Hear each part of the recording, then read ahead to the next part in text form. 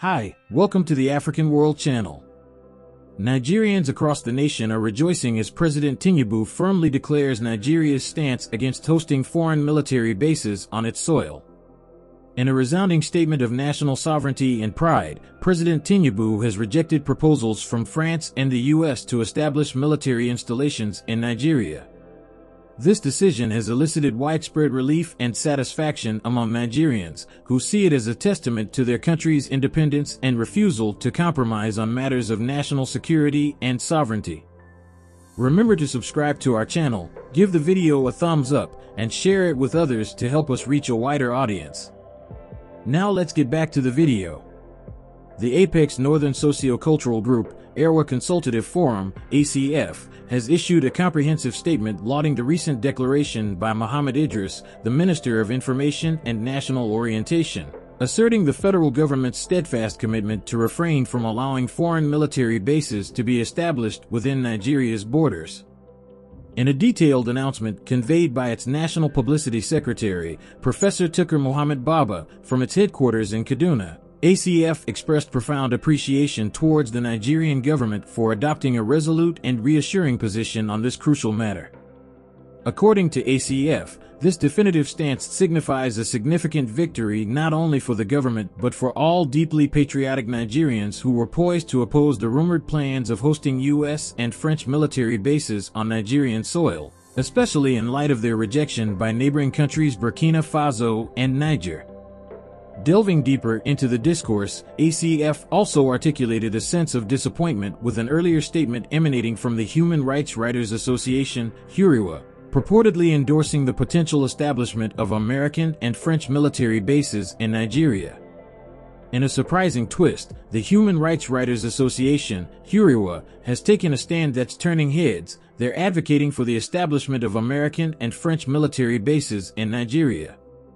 This unexpected move, contrary to what most Nigerians and the government believe, has sparked quite a debate.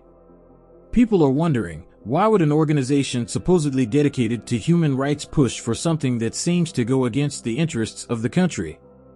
Some are starting to question if groups like HURIWA might be influenced by foreign funding, receiving money or support from outside sources to promote agendas that benefit their backers. This raises some big questions about how transparent and trustworthy nonprofit organizations are. If they're being funded by foreign countries, are they really working for the good of the people they claim to represent? It's a reminder that we need to keep a close eye on these organizations to make sure they're staying true to their mission and not serving someone else's interests over our own. The forum found such support perplexing, short-sighted, and fundamentally misaligned with Nigeria's present ideological trajectory. They emphasized Nigeria's unwavering commitment to independence and sovereignty, underlining its solidarity with fellow African nations, particularly within the ECOWAS framework, in the collective struggle against colonialism and neocolonialism. It was quite a surprise to see President Tinubu denying the idea of allowing both French and American military bases in Nigeria, particularly given his involvement with ECOWAS during the Niger coup, where there seemed to be some alignment with French interests. Many were taken aback by this apparent shift in stance, especially considering the potential implications for Nigeria's sovereignty and security. However, President Tinubu's recent decision to reject the establishment of these military bases has sparked renewed hope and admiration among Nigerians. His firm stance against foreign military presence on Nigerian soil reflects a commitment to safeguarding the nation's independence and autonomy.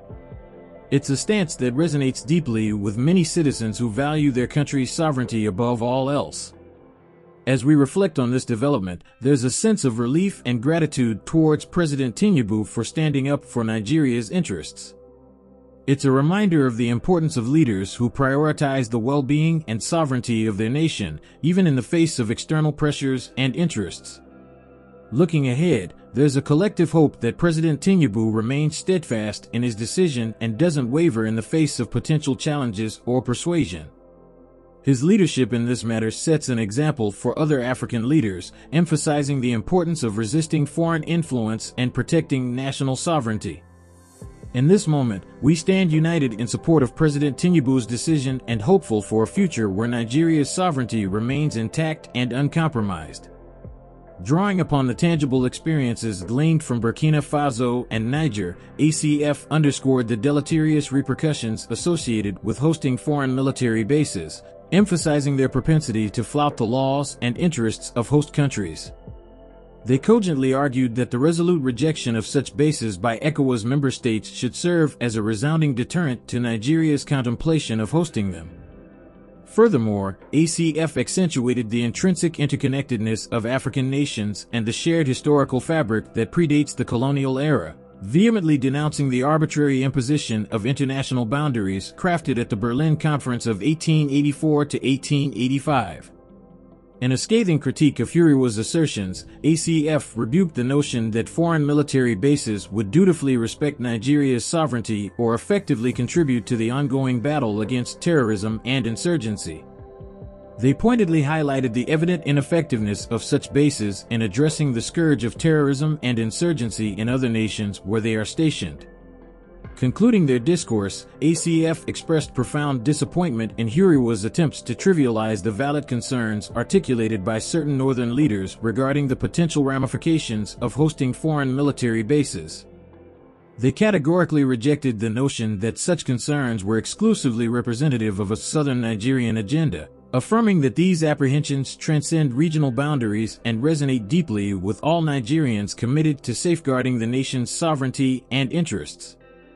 The collective resolve demonstrated by leaders across Africa to safeguard their nation's sovereignty against the encroachment of foreign military bases is truly commendable. From President Tinubu's resolute rejection in Nigeria to the steadfast stance of leaders throughout the continent, this unified commitment to independence and self-determination is a testament to Africa's strength and resilience.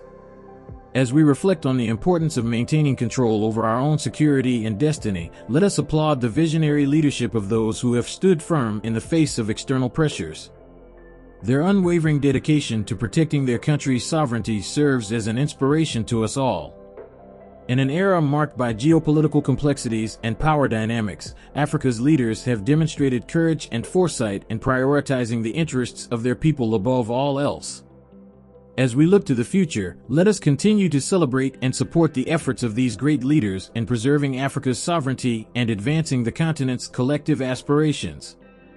We value your input. What are your thoughts on President Tinubu's decision to reject the establishment of foreign military bases in Nigeria?